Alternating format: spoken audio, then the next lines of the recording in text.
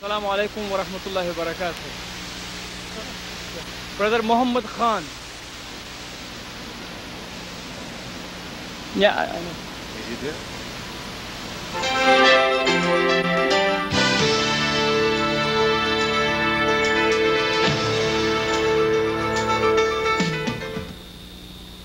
Assalamu alaikum wa rahmatullahi wa barakatuh. Welcome to the first session of today. I would like to see Brother Muhammad Khan here if he is in the audience.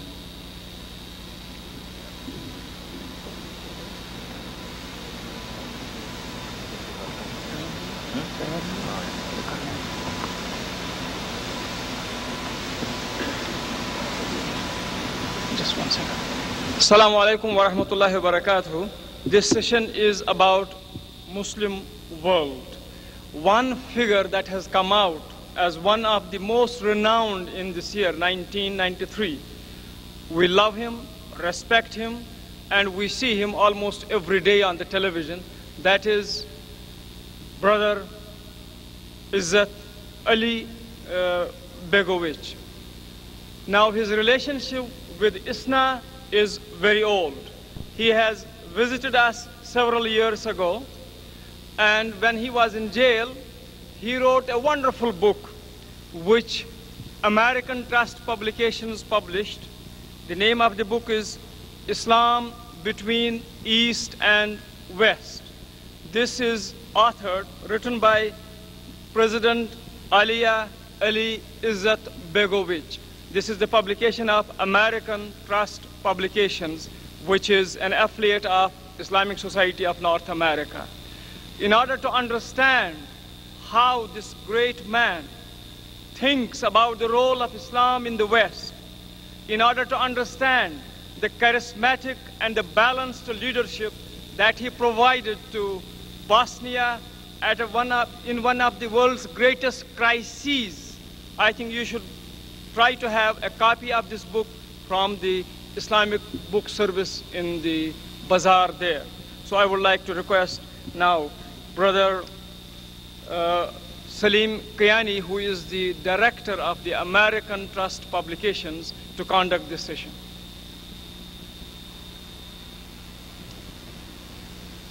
Assalamu alaikum. We start this session, which is about the Muslim world, problems and promises. It's very strange indeed. And all the thinking Muslims everywhere, they are, most of them, confused as to why the Muslim Ummah, who was supposed to be dominant, who was supposed to occupy an honorable status and position in this world, has been reduced to the most backward, ignored, and insulted people on the face of earth today. What are the causes and how we can get out of this mess is in fact the focus of the thinking and attention of every thinking Muslim. And in this session, we are fortunate to have with us Brother Khurram Murad from Pakistan. He is the Naib Amir, Vice President of Jamaat Islami Pakistan. And as most of you know, Jamaat Islami is prominent in the sense that they have shown the way. They have been struggling, and they have put forth a comprehensive plan and scheme of life. And we will listen to him as to how we can address these problems. Our second speaker is Brother Siraj Wahaj. All of you know him. There is no need to introduce him, of course. He will, in fact, we will be our second speaker. So with these brief words, I will call upon Brother Khurram to come and address us. Brother Khurram Murad.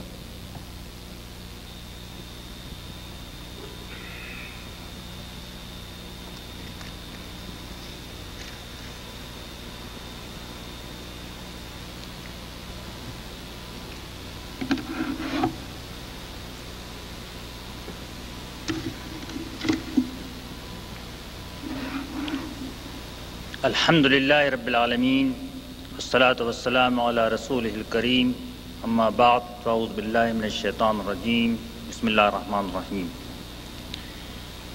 Brothers and sisters, assalamu alaikum wa rahmatullah. We live in a time of crisis. Crisis is not something new because human beings and human history has always been passing through various sorts of crises. But this crisis is a very severe, deep, and acute crisis, which does not have much parallels in human history. It is not only the Muslim world is sprawling from one end of the planet to the other, comprising about 1/5 of human race, standard bearers of the last revelation from Allah subhanahu wa ta'ala, but the entire mankind which is in turmoil. Indeed, if you look at the situation and take a superficial view, one might come to the conclusion that the history has come to an end. I have repeated this controversial statement about history having come to an end, not in the sense in which it was pronounced. History has not come to an end in the sense that human race has reached its destination, the destination of liberal democracy, the destination of the triumph of liberal democracy. Because in that sense, human history can never come to an end unless the whole chapter is closed. History will continue to flow, but the crisis that the mankind faces today is so acute and severe, of which Muslims, being a part of them, have an equal, rather a larger share, that one thinks as if we have reached a dead end, an impasse from which it is difficult to know where we shall go forward. If history has not reached its destination, it has reached an end, then it must take a turn.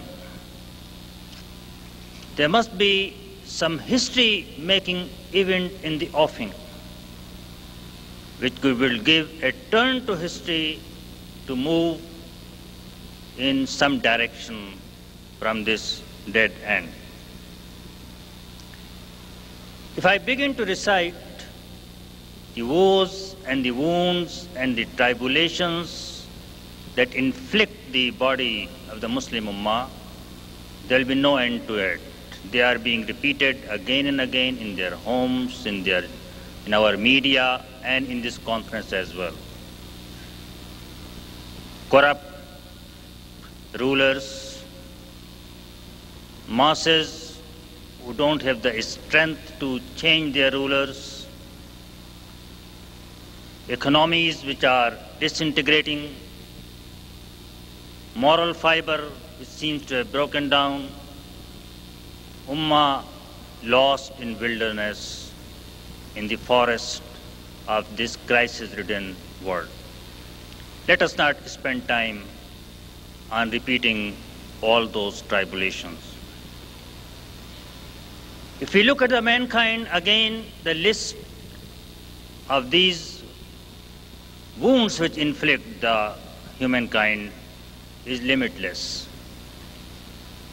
The violence, the bloodshed, the paper economy which may collapse any day, the concepts of development which have overpowered the whole world, and finally the emptiness and the vacuum which has been created within individuals all over the world.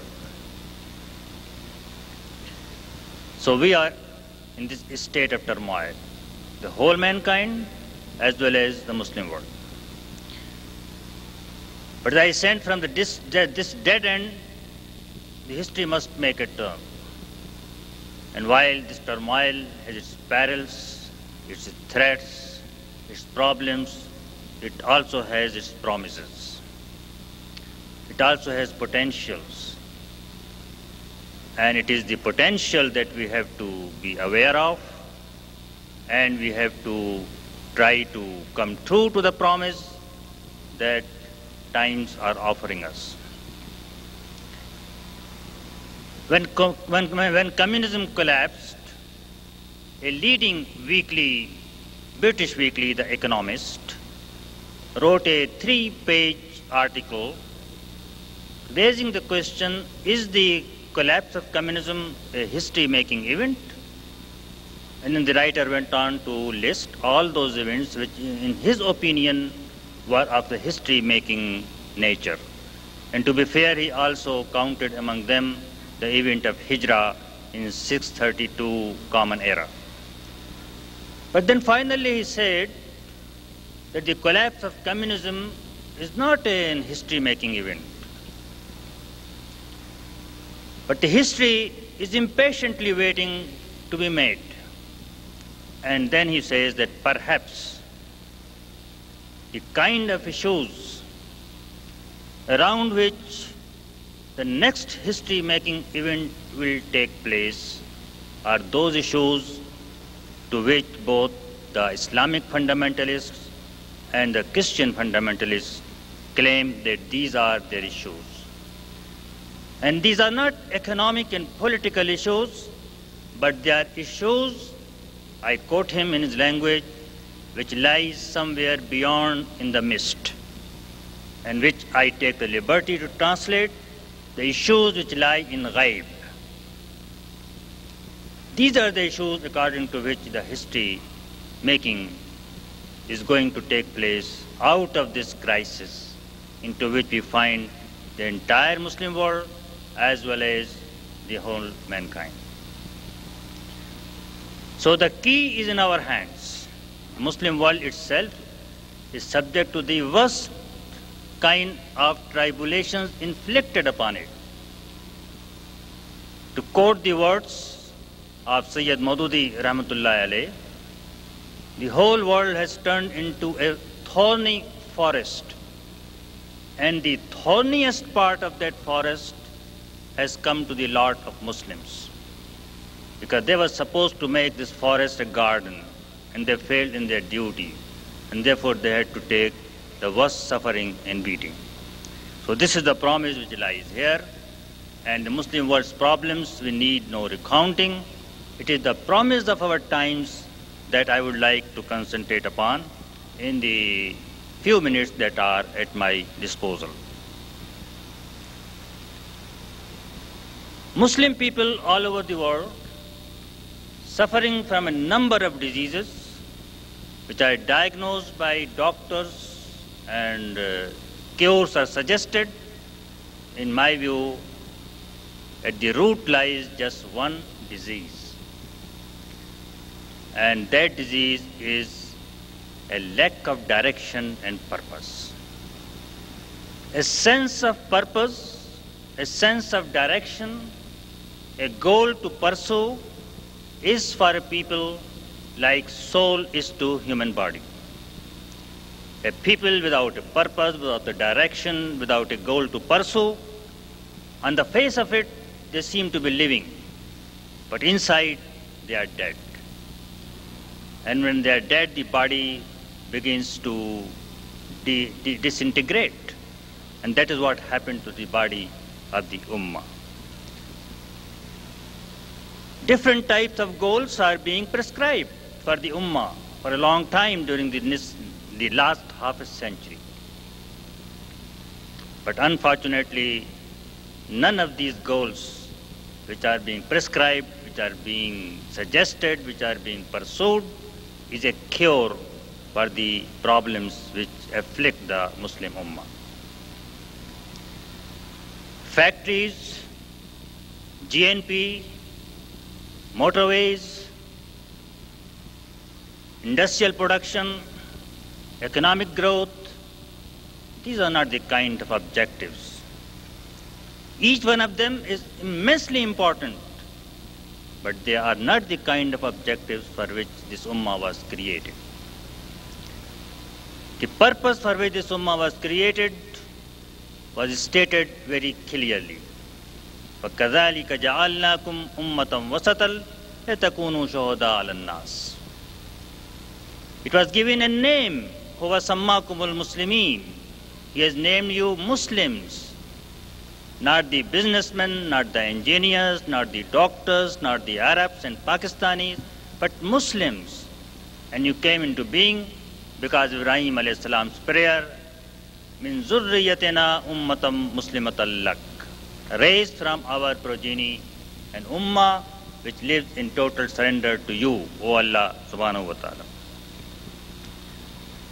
So what that goal could be, what that direction could be, what that purpose could be which will infuse and inspire the Muslim body politic with a soul, which will unite it, which will give it strength, which will carry it forward, which will give it the courage and the strength to overcome the various problems that afflict us.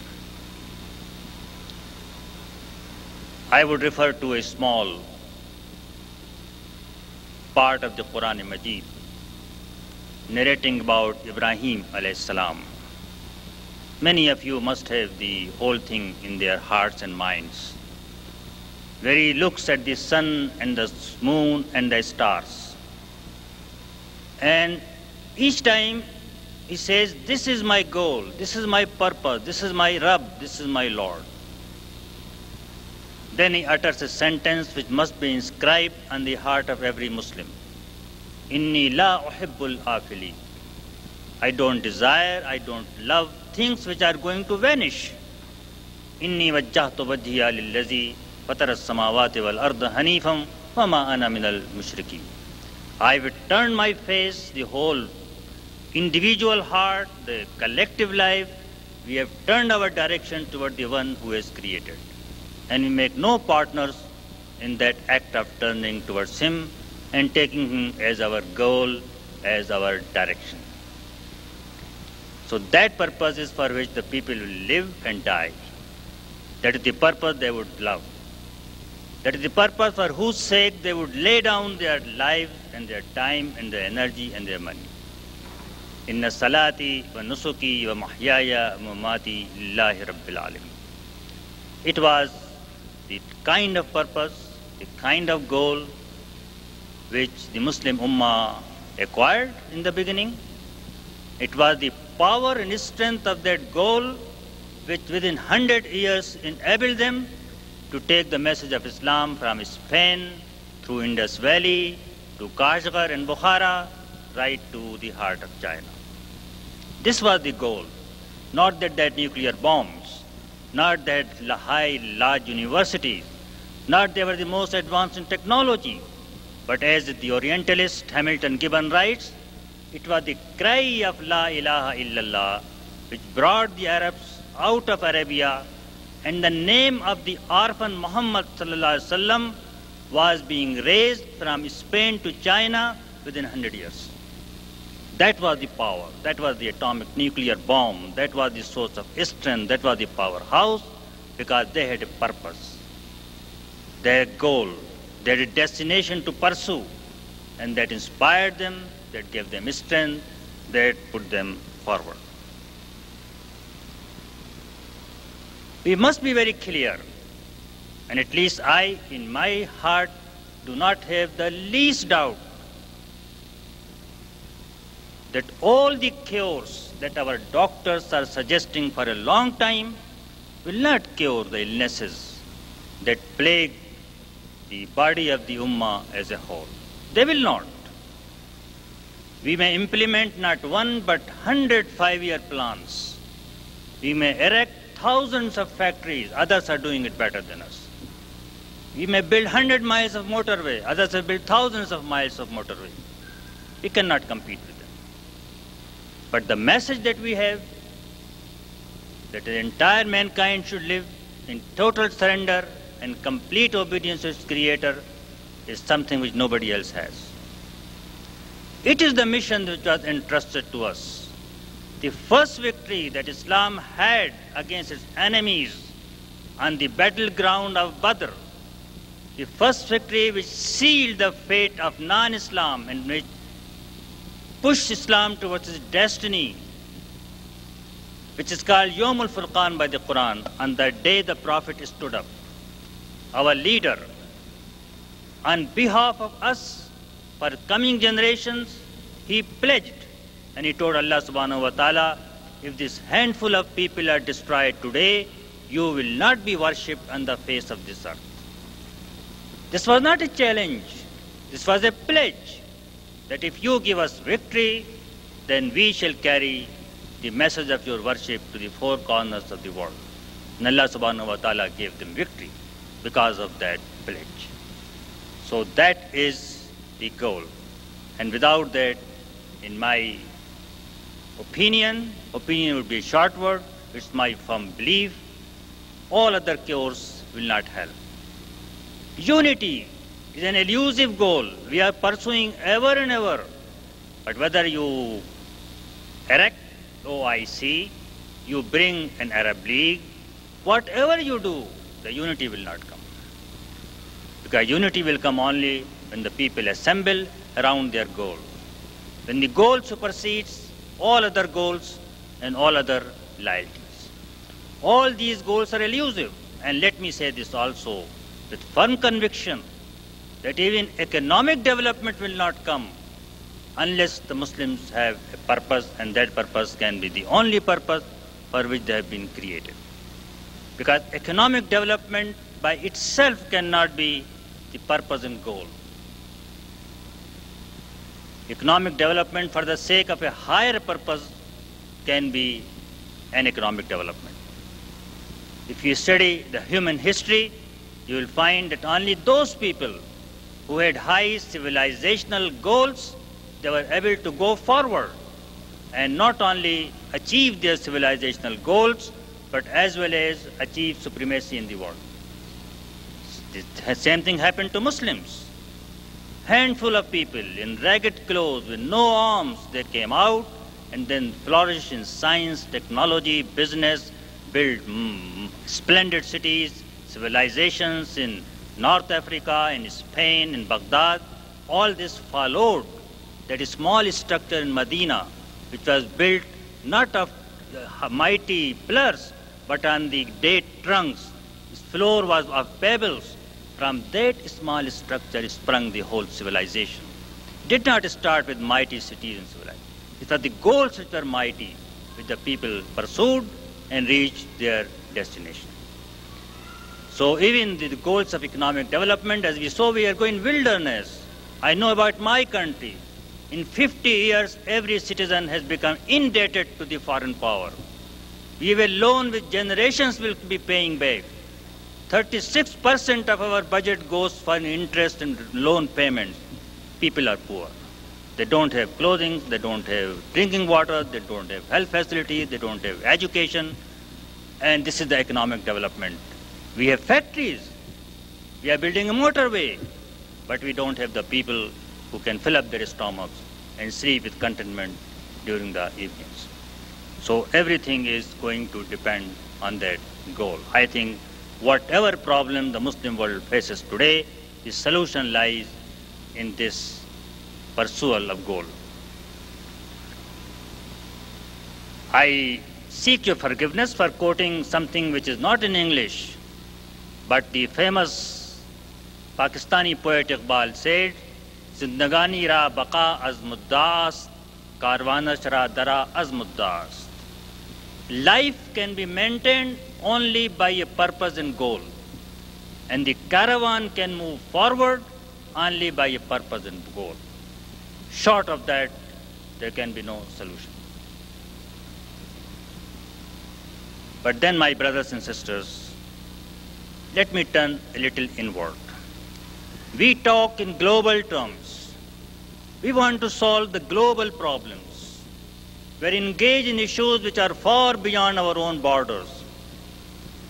But then the key really lies inside your heart. Let each one of us look inside the heart and find what is there. The hadith from Tabrani says that if you want to find what is your station in the eyes of Allah subhanahu wa ta'ala, and your station in the eyes of Allah subhanahu wa ta'ala will determine your station in this world as well. Because He is the master of this world. The keys are in His hands. Mafatihil ghaib, He knows. And He gives whatever He wants to give. Nobody else can give. Then if you want to find what your status, position is in the eyes of Allah subhanahu wa ta'ala, look inside your heart. What place you assign to Him in your heart? Does He enjoy the supreme and highest place? Are you prepared to give everything unto Him? Are you prepared to sacrifice whatever you have for His sake? Are you prepared to obey Him in every walk of your life? If you do that, then you will be the leaders of mankind. إِذِ ابْتَلَى إِبْرَاهِيمَ رَبُّهُ بِكَلِمَاتٍ فَتَمَّهُنَّ قَالَ إِنِّي جَاعِلُكَ لِلنَّاسِ إِمَامًا. When Allah subhanahu wa ta'ala tested Ibrahim with a number of things, and he complied and fulfilled all of them, then Allah subhanahu wa ta'ala said that I am now going to make you the leader of mankind. That promise was made when he fulfilled all the tests prescribed by Allah subhanahu wa ta'ala for him.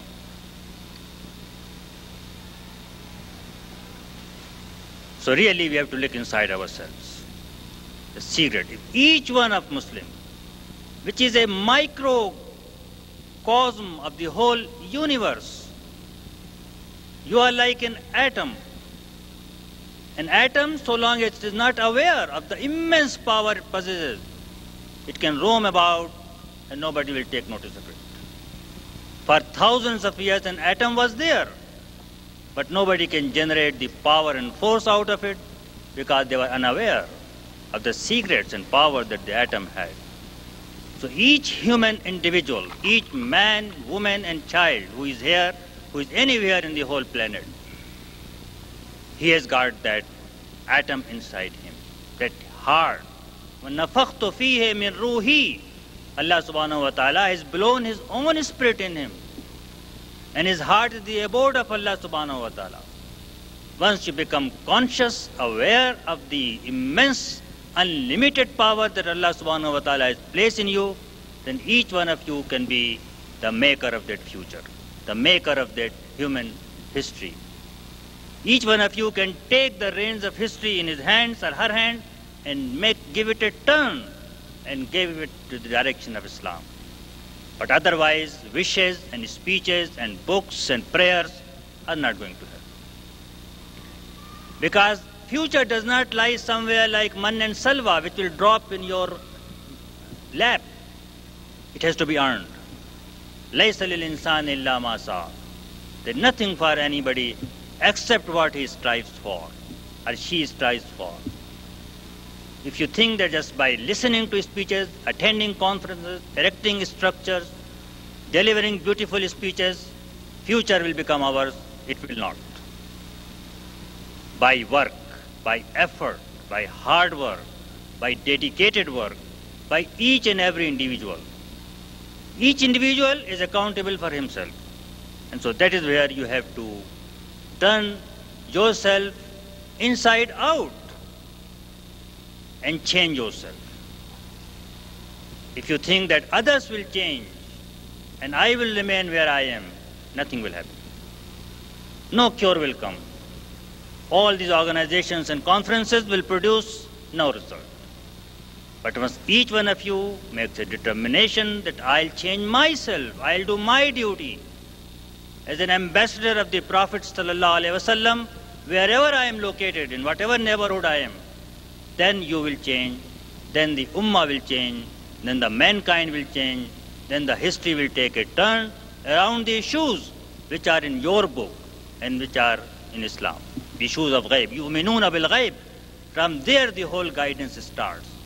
This is the kind of issues which are going to make the future, which are going to solve the problems that the Ummah faces at the present moment. Finally, brothers and sisters, I would like to say that this future, I am 100% sure, belongs to Islam. Again, I take your permission to quote Dr. Iqbal, who said, जानता है जिस पे रोशन बातिने अय्याम है, मुज़दुकियत फितने फरदा नहीं इस्लाम है. 60 years ago, he predicted that socialism, in the words of Iblis, socialism is not the threat to me and my system. It is not a threat of tomorrow. Socialism will disintegrate. It is Islam which is going to be the threat to my system tomorrow. It is for Islam that the world is waiting, the history is waiting. Again his words, जो था नहीं है, जो है न होगा, यही है एक हर्फ मेहरमाना, करीब तरे नमूद जिसकी उसी का मुश्ताक ज़माना. What was here is no more, and what is now here will also be no more. This is the secret of the time, message of time. Whatever is very near to appear, that is Islam. For that the history, the mankind, the world is looking forward. But that promise is not made to me and you personally. It is not made to Arabs and Pakistanis. It is not made to born Muslims. When Ibrahim asked, وَمِن ذُرِّيَّتِي, will my children also inherit this leadership? Allah subhanahu wa ta'ala said, لَا يَنَالُ عَهْدِ الظَّالِمِينَ. My promise is not for those who will be doing wrong to themselves. So finally, my brothers and sisters, the history can be ours, the Muslim world's problems can be solved, the future is going to be shaped according to Islam. This cannot be doubted, but who will do it, that is not decided. You can be those persons, we can be those persons, and if we don't do our task, then Allah subhanahu wa ta'ala says, وَإِن تَتَوَلَّوْا يَسْتَبْدِلْ قَوْمًا غَيْرَكُمْ ثُمَّ لَا يَكُونُوا أَمْثَالَكُمْ. If you turn away from the opportunities, the promise, the task and mission that we have given you, then Allah subhanahu wa ta'ala will replace you with other people, and they won't be like you. يُحِبُّهُمْ وَيُحِبُّونَهُ. He would love them more than anything else, and they would love him more than anything else. So the whole thing is clear, crystal clear. But each person has to do his duty, and the organizations have to be alive to the challenges of history and time with that macro view of the whole world. Then if you go inside, if you go with a narrow view inside you, you will become a mystic. But if you go with a macro view of the whole world, the challenges of history, the mankind's suffering, and then you go inside yourself, then you will be born as a new people who will bring and construct a new world. Wa akhiru da'wana alhamdulillahi rabbil alamin. Allah Akbar. Takbir. Listening to Brother Khurram, one might think that the condition of the Muslims is like that man with the staff of Moses in his hand and who is terrified of the artificial snakes. He has all that he needs with him. The only condition is that he should be aware of, conscious of what he has, and should be sincere and true to what he is given. One of the translators of the Quran, an Orientalist, said that when this Quran came, it changed the savages of Arabia as if by a magic wand, all of a sudden a new nation sprang up, nation of leaders, scholars, and commanders. That miracle, that book is still with us. That is the message of Brother Khurram. The only condition is that we should understand it and be true to its message. And that message was potential, had great potential in the past. It did show a miracle, and again it can. And look what we have got and where it comes from.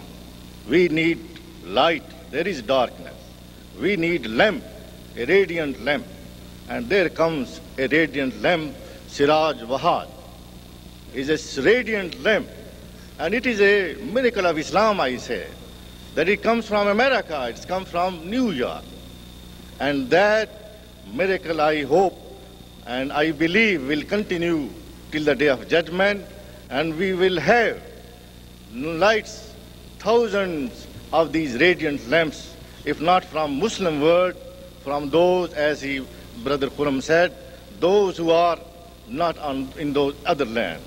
So with these words, I call upon Brother Siraj Wahaj.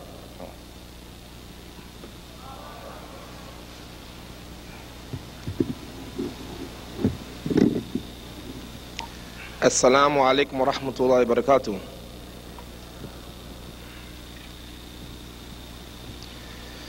Bismillah ar-Rahman ar-Rahim, alhamdulillah. Ashhadu an la ilaha illallah wahdahu la sharika lah. Ashhadu anna Muhammadan abduhu wa rasuluhu, amma ba'd. My beloved brothers and sisters, in a few hours, sometime today, tonight, tomorrow morning, many of you would be getting back to your homes, getting on the plane, on the buses, in your cars, to go back home.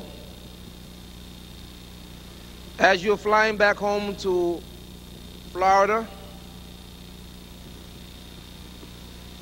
in Los Angeles, California, Detroit, Michigan, wherever you're going back home, what will you be thinking about? You are supposed to leave this conference better and do something. The theme, Muslims for a Better America. What will you do when you go back? I ran into a sister yesterday. She said, Brother Siraj, there's some sessions I just can't attend because they're so negative. And perhaps this segment here could be one of the most negative. When you talk about the condition of the Muslims around the world. Yet, brothers and sisters, Friday morning at 4 a.m., I was awoke, thinking about you and thinking about us, our condition of the Muslim Ummah around the world. I had been going all over the country, all over the world, reminding us how weak we were. But on that morning, it suddenly occurred to me a different perspective. That we may not be as weak as we think we are. What will you do when you go back?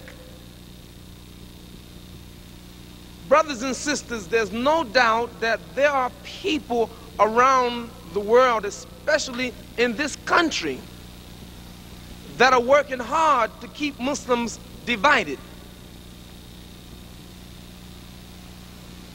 They're doing something to us. I want to share with you an experience that happened to me a few weeks ago on my way from Los Angeles back to New York City. I got in a plane and I sat down on the aisle seat.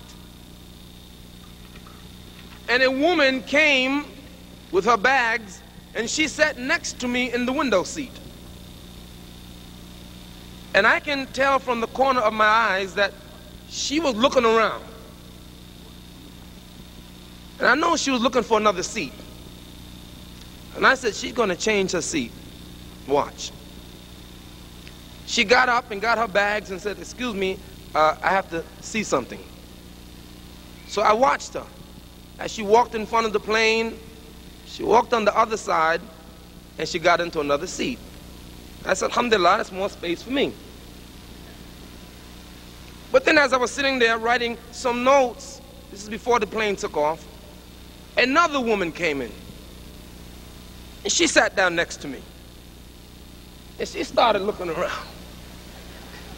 Now, you know, I started checking myself. I said, well, maybe, you know, I better check myself, baby. And I said, you know, she's going to get up too. And I mean, I was okay. And she got up and she changed in the show. She said, in fact, she's getting off the plane. And she did. The following week, I was in the city of Winnipeg, and the brothers had given me and sisters had given me some kind of award that I had in a little package. Now, brothers and sisters, when you go to another country, you have to go through security, you have to go through customs, and you have to go through immigration. When I got through security and got to the immigration officer, he looked at what I had in my hand. He stepped back and said, what is that, a bomb? Now, either he was joking or he really believed it. If I was joking and said, this is the bomb, this is the bomb, joke, joke, joke, they put me in jail because you're not allowed to joke like that. You can't play like that. They will put you in jail. So you don't joke. So the question is, why would this immigration officer believe that I have a bomb? Why would these women on the plane move from the seat next to me? Because this man looked like a Muslim, looked like a fundamentalist, looked like a terrorist, looked like some kind of fanatical man because he had this on his head and he had a beard and he wore some kind of strange dress.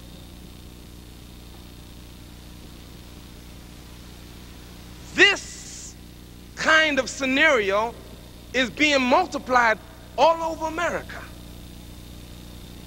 Why? You say the media. But what is the media? The media is not some nebulous, mysterious force somewhere. Media are people with ideas and agendas. But the question is, brothers and sisters, why would the media want to portray Muslims in such a negative light? Why?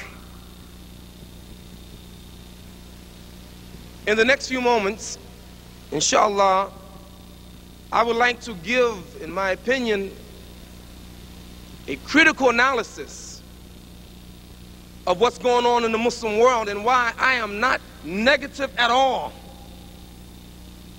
You may not understand what I'm about to say, but I thank Allah subhanahu wa ta'ala for Bosnia. Bosnia is absolutely the will of Allah subhanahu wa ta'ala. Whether you understand it or not, Bosnia is here by the will of Allah. There's a reason for it, and there's something for us to learn. What is Allah speaking to the Muslim Ummah about Bosnia and the rest of the world? What is Allah saying? Allah has something to say. What is He saying? And if you look around, brothers and sisters, you will understand the wisdom of Bosnia. I like to leave you with these words of Prophet Muhammad sallallahu alaihi wasallam. And this is the basis of my small talk. I find this saying of the Prophet Muhammad sallallahu alaihi wasallam so great, so magnificent. It can make me have hope for the future.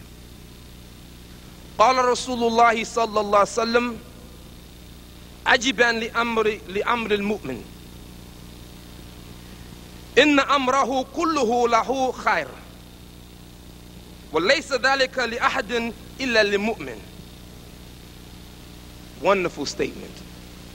Wondrous is the affair of the Muslims. Wondrous is our affair. Everything of his affair is good for him. Everything. Not some things, but everything, because you must always understand Allah is always in control. Allah's never out of control. He's in control. And sometimes if you look at the picture in a narrow way, you don't understand the big picture. Therefore you feel negative and you don't understand and you cry because you don't understand the big picture. And Allah is in control over everything. The invisible hand of Allah is there in Bosnia, there in Somalia, there in Palestine, there among the Kurds, there in Iraq, there in Palestine. Wherever you go, no matter what it looks like on the outside, Allah subhanahu wa ta'ala is in control. Listen, if some kind of good befalls him, that's good for him. He's thankful to Allah. Whatever Allah gives him or her, a piece of bread, a newborn baby, a husband, a wife, a job, education, whatever Allah gives to us, we thank Allah so much because we realize everything comes from Allah subhanahu wa ta'ala. And then whenever some calamity happens to us, we're patient. Inna lillahi wa inna ilayhi raji'un. And then Allah will reward us for that. Listen. أعوذ بالله من الشيطان الرجيم بسم الله الرحمن الرحيم تبارك الذي بيده الملك وهو على كل شيء قدير الذي خلق الموت والحياة ليبلوكم أيكم أحسن عملا وهو العزيز الغفور. Blessed be him in whose hand is the dominion of the heavens and the earth.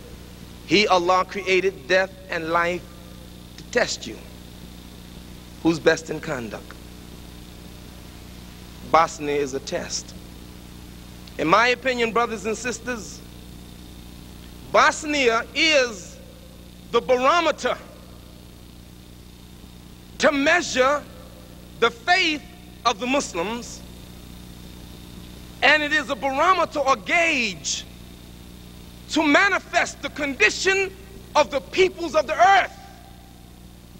President Clinton will be measured by what he does in Bosnia. The countries in Europe will be measured by humanity and Allah subhanahu wa ta'ala based on what they do in Bosnia. And Muslims will gain or lose by what we do in Bosnia and around the world. One thing that I have learned, brothers and sisters, in my opinion, as a result of what's happening in Bosnia, many Muslims, perhaps who would never have gone to Jannah, might in fact go to Jannah. What do you mean? Maybe sometimes our faith is low and we don't practice. But I know a fact now, there are many Muslims in Bosnia who tell me now they're practicing when they didn't practice before, because now Allah put them in a position where they have to fight for Allah subhanahu wa ta'ala. And every day now they're thinking about Allah. They're forced now to think about Allah when they find themselves leaving their homes, when they find themselves persecuted, when they see their families killed, and yet they would fight with little weapons. Maybe Allah subhanahu wa ta'ala will take from them many shuhada and martyrs, because as a result of what's happening in Bosnia now, they're struggling. But not only that, I know a Muslim from America, African American, left his comfortable home in Detroit. Where you going, brother? I'm going to Bosnia to help my Muslim brothers and sisters there.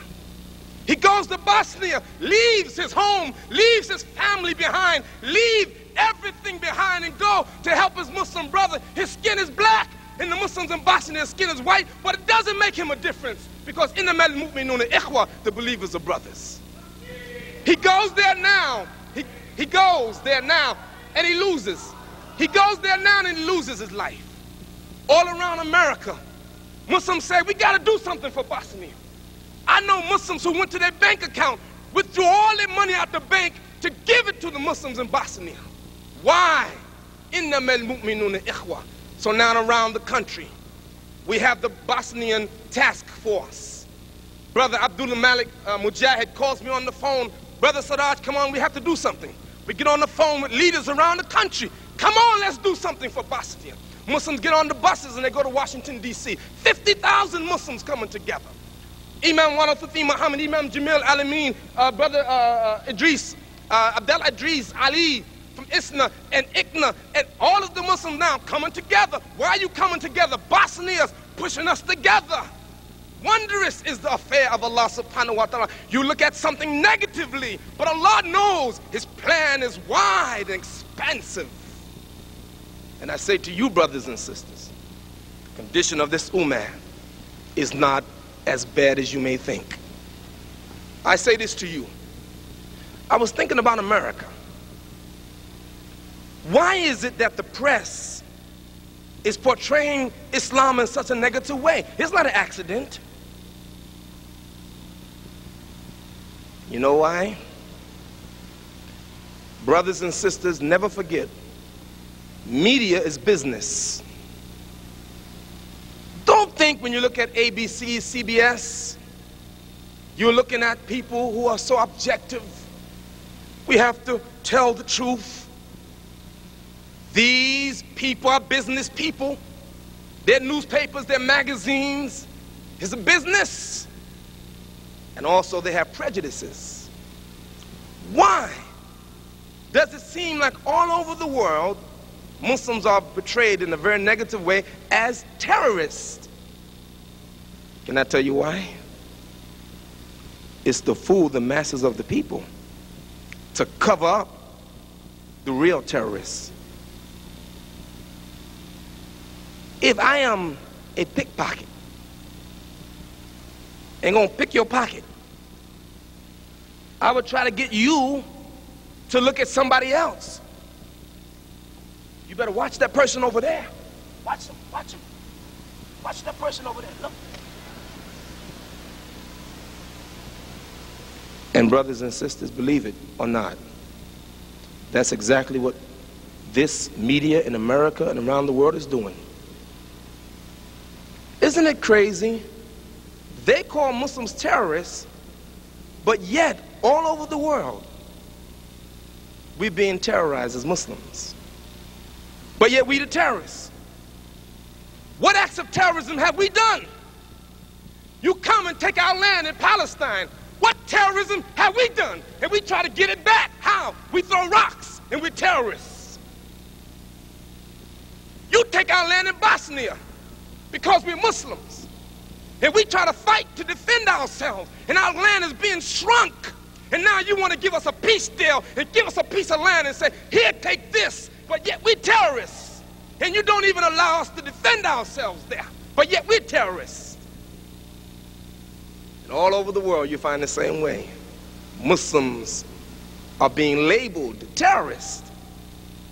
But who are the real terrorists? Brothers and sisters, I wish I had time, but I don't, so I'm going to share this information with you.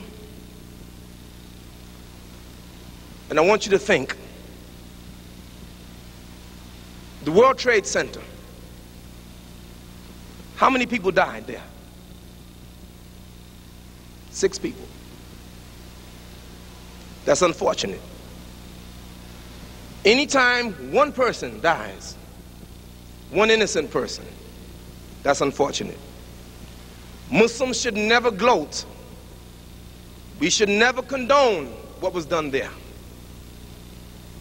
But look how the enemies of Islam exploited what appeared to be appeared to be some action of some Muslims, what appeared to be. How horrible, 6 people lost their lives. Tragic. But what if I told you that last year there was an act of terrorism that caused over 400,000 Americans to lose their life and 2.5 million around the world? What would you say about that? Don't you think that that's terrorism?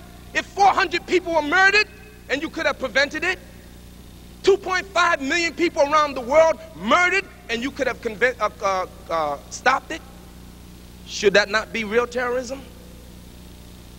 Listen to this, brothers and sisters. You may not understand what I'm about to say.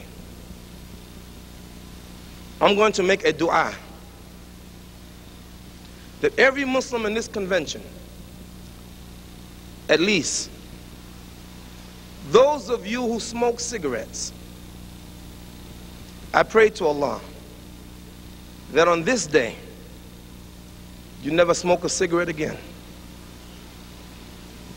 Give it up. Stop it. Why? It is a proven fact that every year over 400,000 Americans die premature death as a result of cigarette smoking.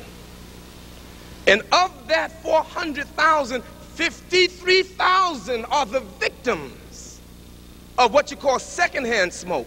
They don't smoke cigarettes, but they live in a house and their father smokes cigarettes.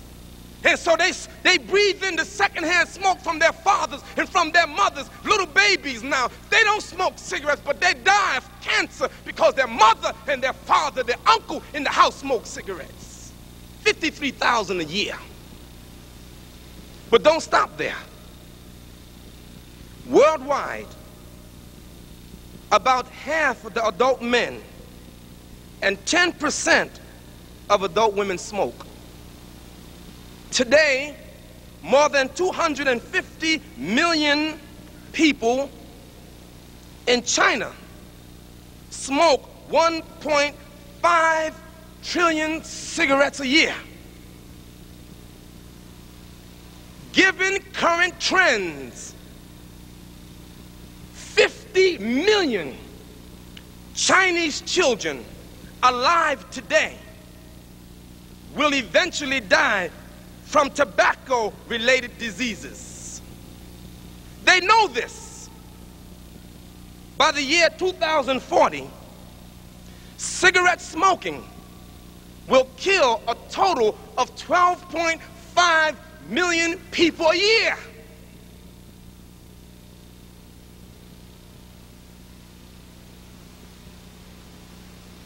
So, why don't they do something about that? You know why? Big business. Money. Do you know that cigarettes is the most profitable business on this earth? It costs less than 1/2 penny to produce 1 pack of cigarettes. One company, Philip Morris, in 1 year spent over $2 billion to advertise their product, to get you to smoke. $2 billion. You should ask the question, if they spent $2 billion in 1 year, how much revenue did it produce? One company, over $48 billion in finances and revenue. More income than Saudi Arabia. More money than the gross national product of many nations around the world. One company, tobacco company, man, they make billions of dollars all over the world because get you to smoke, and each cigarette contains over 4,000 chemicals. And one of the chemicals that have nicotine that make you have a desire to smoke over and over again. So you smoke 1 pack a day, 2 packs a day, and money go out your pocket and go into the pockets of your enemies. And at the same time, you die and you kill your children and people around you. I hate smoke. Don't come near me if you got smoke getting all in my clothes and I have to smoke that cigarette. I go on a plane to go to another country and I sit down in the no smoking section and the guy next to me pull out a cigarette. I said, put that thing out, man. Get out of here with that smoke. I say, brothers and sisters, in my conclusion, what is the Muslim Ummah like around the world? To me, because the United States of America is spending so much energy against the Muslims, there must be a reason why. Why are they focusing their attention so much on the Muslims? Muslims are enemies. Why? What are they preparing the people for? Brothers and sisters, if you study how the United States of America works, in Great Britain, there's a magazine put out by some Muslim youth called Trends. And brothers and sisters, you must be as wise as the people of this world who study trends. They don't just look at what's happening, they make projections. What happens if the Muslims continue at this pace that they're going? 6 million, 7 million, 8 million Muslims in America, 10 million, 20 million Muslims in America. They think like that. They said, oh, Siraj Wahaj, he's got 9 babies. Now, if each of one of them have 9 children, Imam Al-Amin got 30 children. Now, if they get married and they have all these children, they start thinking, they start calculating. But they don't calculate just tomorrow. They calculate 10 years from now, 100 years from now, 1,000 years from now, because they're smart. They understand trends. And you, brothers and sisters, and I, leadership, must understand trends. I gave a lecture in the University of Michigan. And when the lecture was over, it was attended by many Jews. A Jewish professor, a woman, said, Mr. Imam Siraj Wahaj, tell me, if Muslims become the majority of people in this country, and if you vote, would you then vote to implement the Sharia?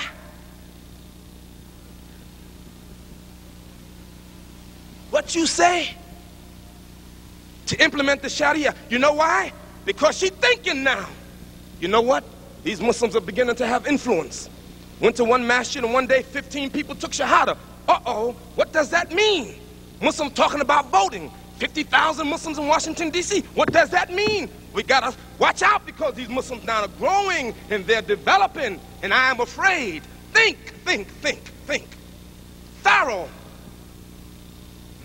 big and great Pharaoh, powerful Pharaoh. Yet Pharaoh goes and kills babies. Why are you killing babies? Why are you killing male babies, Pharaoh? Why? You strong, you powerful. Why are you killing babies? Because you know one day if the trend continues and the babies grow up, you're going to have to deal with these men. These baby boys that you like to kill now. One day, if you don't stop them now, you're going to have to deal with them on the battlefield. Mujahideen fi sabilillah. Listen. President Clinton, I'm sorry.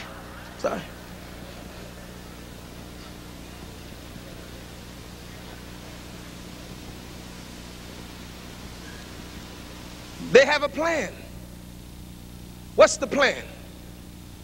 For my sister who think that our condition is negative, look at a seed. Some people are wise enough to look at a seed and say, yes, that seed will become a tree. And I'll tell you what kind of tree it's going to become, but everybody can't see it. Some people can't recognize it until the seed is planted and it begins to grow. And when it grows a little bit, some other people will say, yeah, I know what that's going to be. That's going to be an apple tree. But still, some can't see it. Then it begins to grow more and more. And then finally it bears fruit, and you see the apples, and you say, yeah, that's an apple tree. But when I look out in this audience, when I look at in Bosnia and Somalia and Sudan, Kashmir, in Iraq and Iran, when I look in Malaysia, Indonesia, and Pakistan, and Bangladesh, India, Nigeria, when you look at the Muslims, what do you see? You see seeds. Potential. Potential. If you plant it in the right environment, let it grow. That acorn will become a tree 100 feet in the sky. A little seed. That's what they see. They see seeds. Because in the seed, they have all that you need. It's in the seed already.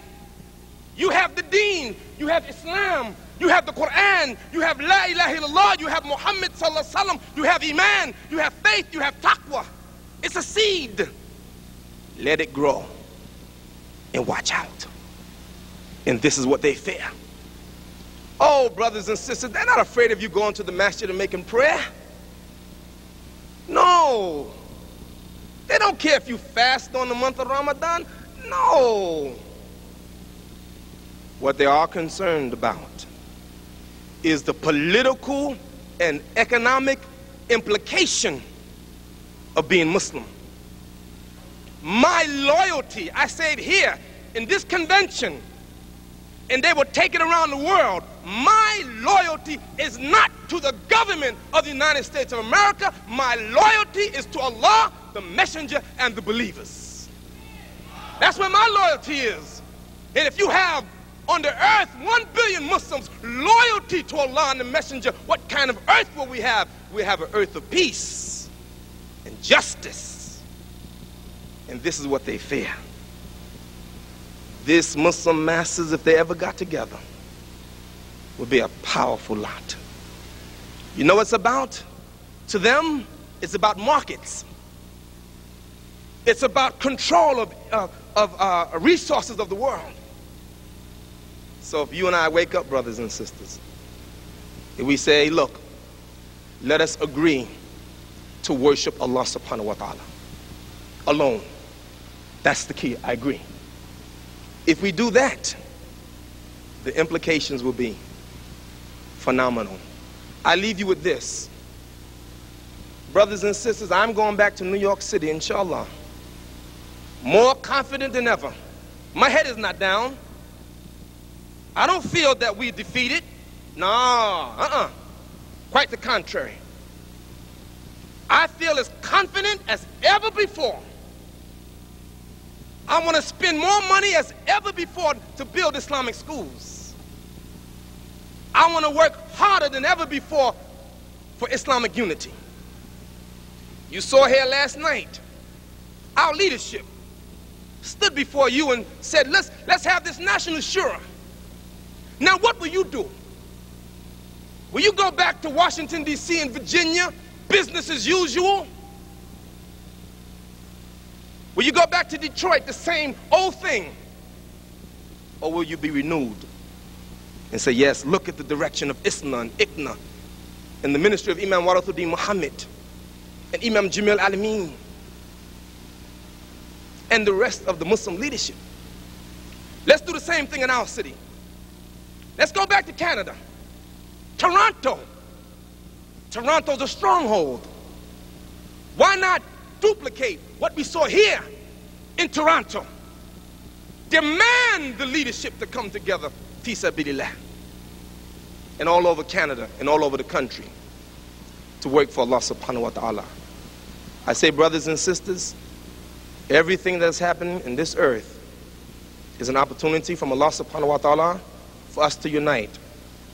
I don't think that we will achieve unity by going directly after unity. But to me, unity is the byproduct of us working for Allah. وَأَلَّفَ بَيْنَ قُلُوبِهِمْ لَأَنْفَقْتَ مَا فِي الْأَرْضِ جَمِيعًا مَا أَلَّفْتَ مَا بَيْنَ قُلُوبِهِمْ وَلَكِنَ اللَّهَ أَلَّفَ بَيْنَهُمْ.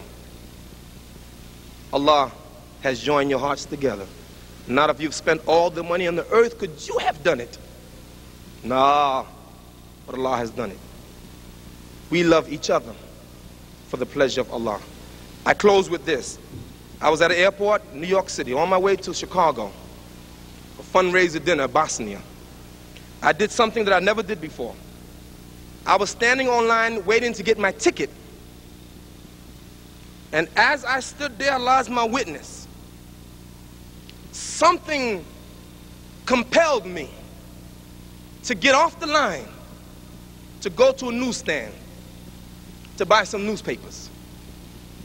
When I got to the newsstand, I saw a magazine called Life magazine, of which I don't buy. I buy Newsweek, I buy Times magazine, I buy U.S. News and World Report, but I don't buy Life magazine. But there was a cover on the Life magazine that had such an impact on me that it changed my talk in Chicago. And my talk was based upon what I saw in this magazine. And it is so deep what I saw in this magazine, I'm recommending that every Muslim here get the latest copy of Life magazine. I have it here. If the organizers want to make copies of the article, I'll give it to them and they can make copies. I'm finished. But listen to the headline. The year of the killer weather. Why has nature gone mad? You better read this article. But I'd like to change the title. I would like to reread it to say, the year of the killer weather. Why is Allah angry? Because the weather is not Mother Nature. Mother Nature is impersonal. It's Allah. And let me just read this one sentence. I'm finished. Listen. This, by the way, this is an article written by a man named Stephen Petranik. It's not a Muslim. It's not Quran. It's not Hadith. This is how weird our weather has been.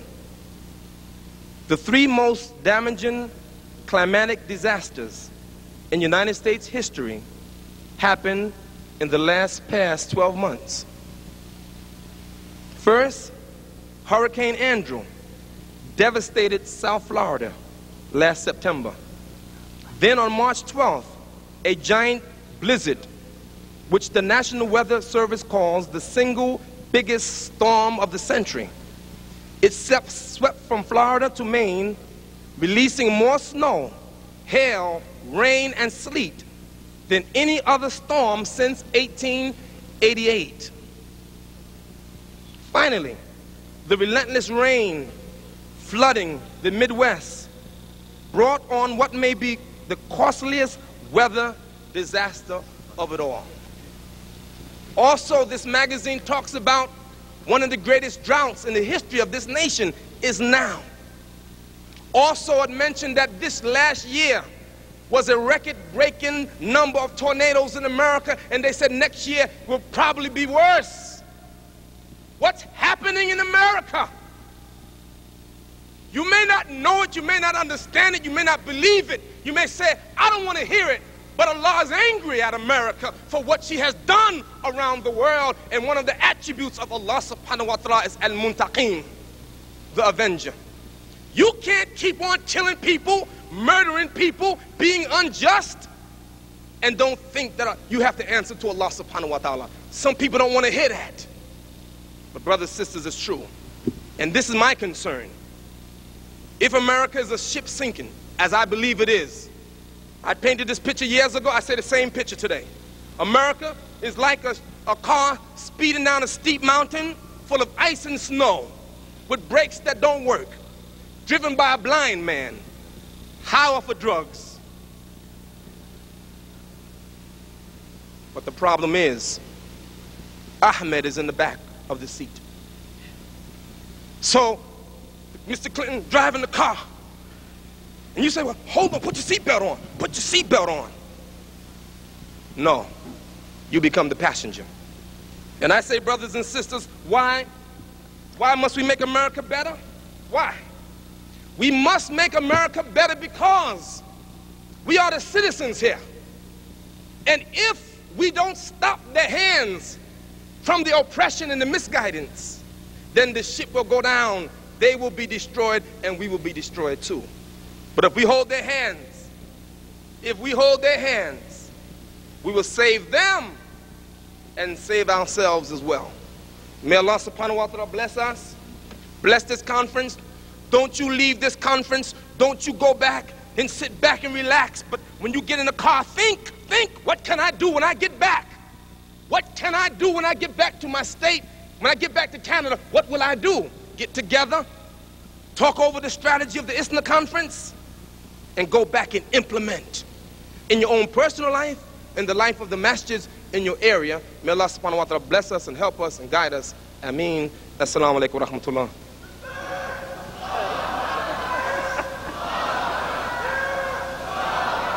Takbir. With these thought-provoking speeches and very moving words, we come to the end of this session. I know you might have some questions, but the speakers will be here. You can talk to them, so we directly move to the next session, please. Assalamu alaikum wa rahmatullahi wa barakatuh. You remember that Urdu verse, Rozi hisab pesh ho jab mera daftare amal, aap bhi sharmsar ho, mujhko bhi sharmsar kar. The session that we have after this is that Rozi hisab, the session of accountability for the leaders of Islamic Society of North America. We certainly appreciate the generosity with which you offered your monetary support yesterday for Islamic Society of North America. But what is much more important is your ideas, your suggestions, your support that will make this organization stronger. So please, the next session is the session where we will have more from you. We will listen to your ideas, your critique. So therefore, it is crucial that you be here and bring more brothers and sisters who might not have participated in the first session. Now, the question that has been repeated again and again, how many Muslims have attended this convention? We don't yet have a final count, but they told me that in this hall, there can be 10,000, there are 10,000 seats in this hall. And yesterday, at the peak of the session, about 80% of this hall was full. Takbir! Takbir!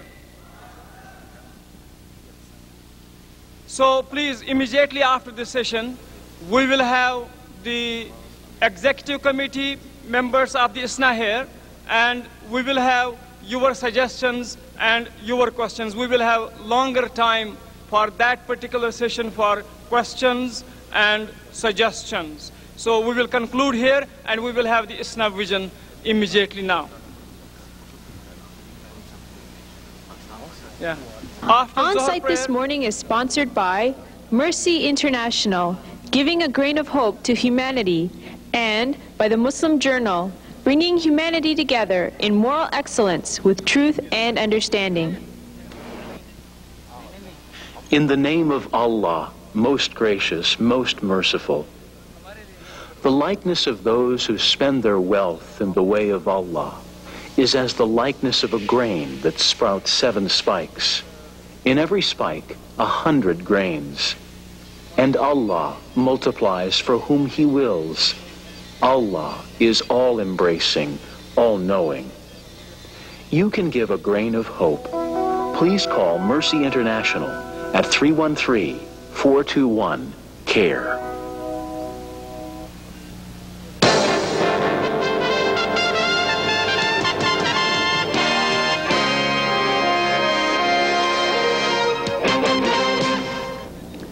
Assalamu alaikum, I'm Ismail Abdurrahim. And I'm Selma Jukic, and welcome to On-Site This Morning, the show that keeps you on your toes for this ISNA's 30th annual convention. For those of you who are attending this convention, you may or you may not know that there's another convention with thousands of gatherers that's happening in Detroit. It's called the Muslim Convention under the ministry of Wahaj Muhammad. We sent a film crew there to capture ISNA's president, Abdullah Idris Ali, giving an address. Here's what we have.